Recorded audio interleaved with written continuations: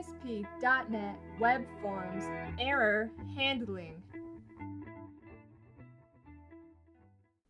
This video lecture will introduce you to the concept of error handling with try, catch, and exceptions in an ASP.NET Web Forms application. In ASP.NET Web Forms, when building pages in your web applications, you have the ability to utilize the language of your code behind and the ASP.NET framework. In this video lecture, I am using C#. Another common language used is Visual Basic. In C#, like in many other programming languages, if an exception is thrown, the runtime language looks for a catch block. If there isn't a catch block, an unhandled error message displays. In the case of ASP.NET, you will see what is often called the yellow screen of death. Let's take a look at how we can get a yellow screen of death. So here I am on a yellow screen of death. So I have an exception in my application. This is an exception on the page in the button submit click event. The input string was not in a correct format. Let's take a look at this page that I've created. So what I have is just a very basic web forms page. This page has a text box and a submit button, and we have a little label here that tells us this should be a decimal. So if I type a decimal into this box, like 49.99, and I submit, it says my decimal is 49.99. That is what was expected, and everything worked out okay. However, if I come in here and I type in a string, I get an error. So let's go ahead and take a look at that code block that is causing this yellow screen of death. So here is my ASPX page. Let me zoom in so you can see it. So like I said, there's just a text box and a button. And there's a label here that we are setting to visibility false. And if the error happens, or if there's a message, we go ahead and we set this visibility to true, and we add a message to the label. So by default, that label is not visible. So as you can see, I have no validation logic going on this page or in the code behind. Now in most cases, you're not going to get an error like this because you'll add validation to your text box, and it will be in a validation group, and this button will trigger that validation. So you will get validation client side, and then on the server side, you can add wrap this, whatever your application logic is in a page.isValid to make sure the page is indeed valid before proceeding with whatever logic with the data that you're expecting. But for example's sake, and for simple example's sake, we're going to go ahead and use decimal.parse to try to parse txtdecimal.text, that's text box string. Now, because we are basically casting the string to a decimal, we get an exception because obviously that if the data I put in there that is a string and not a decimal, that is incorrect and it can't be parsed. So if we create a try catch block in our code,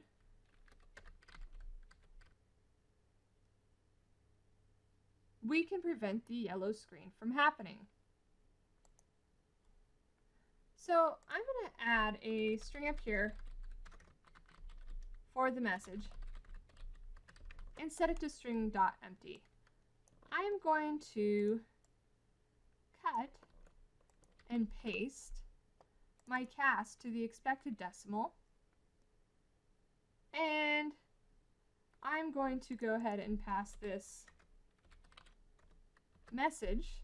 Now, if this is successful and this does not cause an exception, we are going to output the text that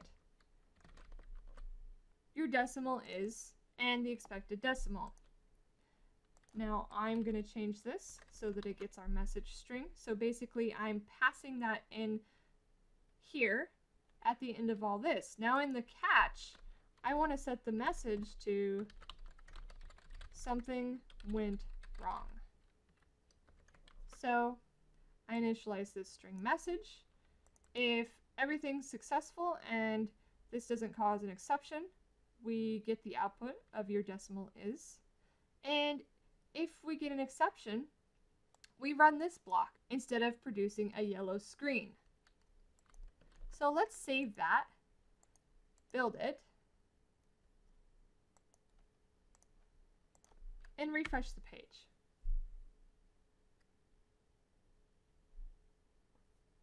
So first things first, I'm going to put a decimal in here, and we get your decimal is 8.90. Now I'm going to put a non-decimal into the box, and we get something went wrong. Now because we're using ASP.NET, we get access to the exception object. So system.exception is a part of ASP.NET, and the exception object is actually pretty cool. So I can actually append what went wrong to my error message if I wanted to. I have a message that I have access to in my exception. I have an inner exception. I have the stack trace. Now this is particularly handy if you want to do some logging. So say I have a log file, and whenever there's an exception, I want to add the entire exception to include the stack trace to that log. Well, I could do that, and I could format it however I wanted to. But for this example, we are simply going to use the exception message.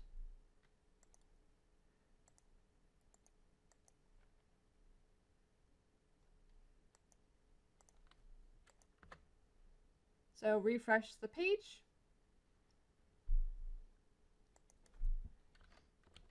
I should put something different in here, just for fun. And now we get something went wrong, and this is our exception message. Input string was not in a correct format.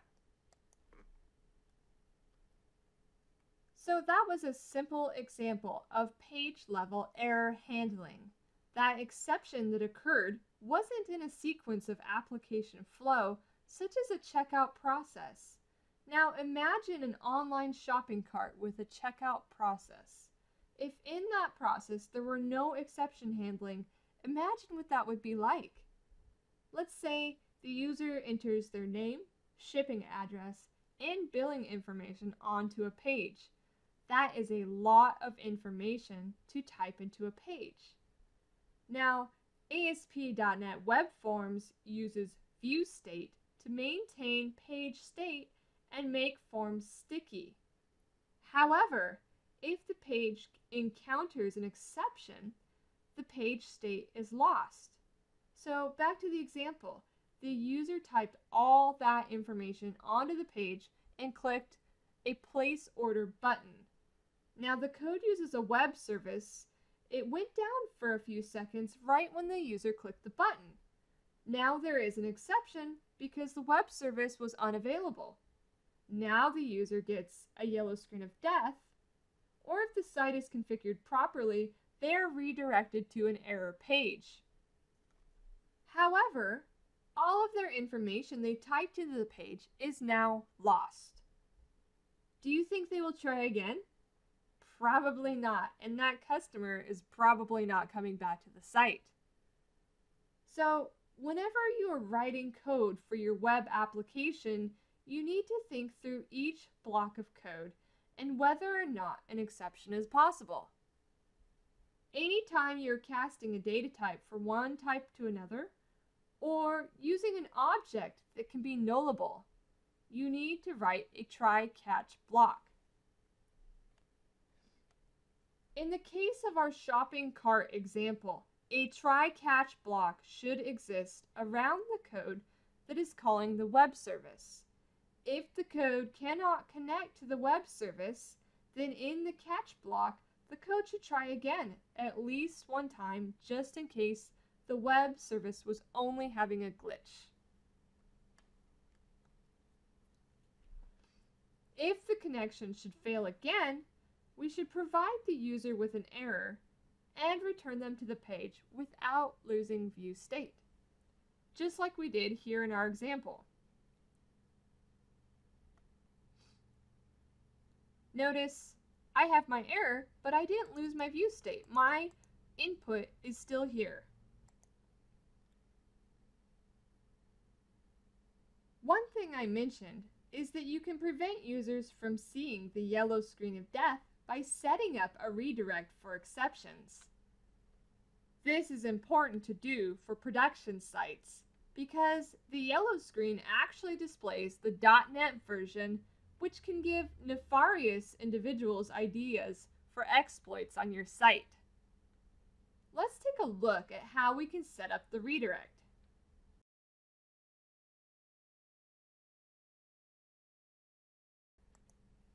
So in my web application, I'm going to go to my Solution Explorer and I'm going to open up the web.config file. Now in my web config, in the system.web section,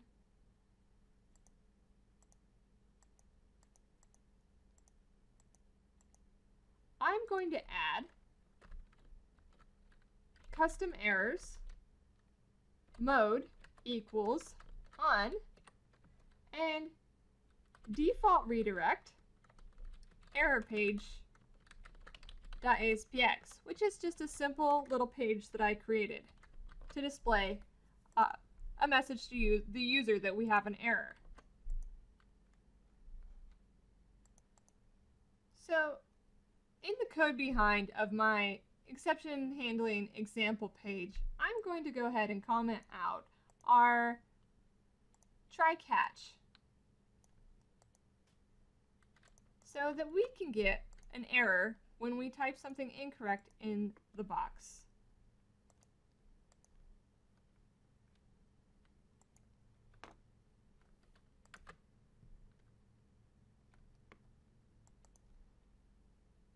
So here we are back on the page, and once again I'm going to type in a decimal and we don't get an exception. Let's type in something else and let's hit submit. This is not a decimal, so we should get an exception. As you can see, instead of showing a yellow screen page without any error handling on my page when an exception is thrown, I automatically get redirected here to my error page. Also, you get in the query string automatically an ASPX error path, so you could pull that out of this query string and maybe add a button that says go back and try again, or something to that effect. So, some quick review. If an exception occurs on your page, view state is lost and the user sees either a yellow screen or is redirected to an error page. It is very important to think through possible exceptions and wrap those blocks of code with try-catch blocks in order to prevent complete loss of application flow. This video lecture introduced you to the concept of error handling with try, catch, and exceptions in ASP.NET Web Forms applications. Thank you for listening.